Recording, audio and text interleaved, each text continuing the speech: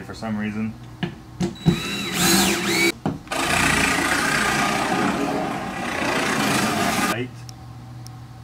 And I realized it's better to paint it darker gray and paint the light over the top so it'll be more shadowy. Because in my mind I just thought if I paint a big white circle I would make a moon, but it doesn't work that way.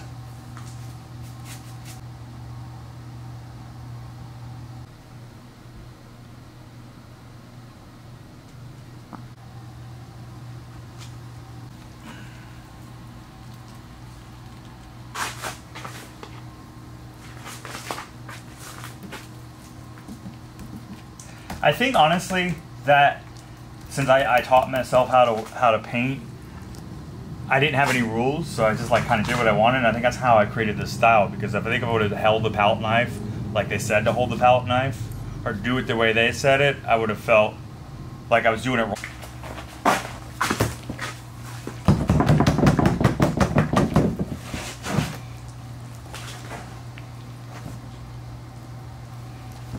And I never really I painted suns all the time in my landscape painting. I'm like, why don't I paint a moon? I think I did a couple before, but I really wanted to exaggerate them really big.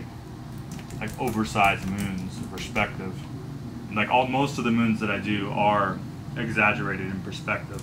But I like that, and I don't know, there's something kind of surreal about these giant moons. I think we all want to see the moon really big.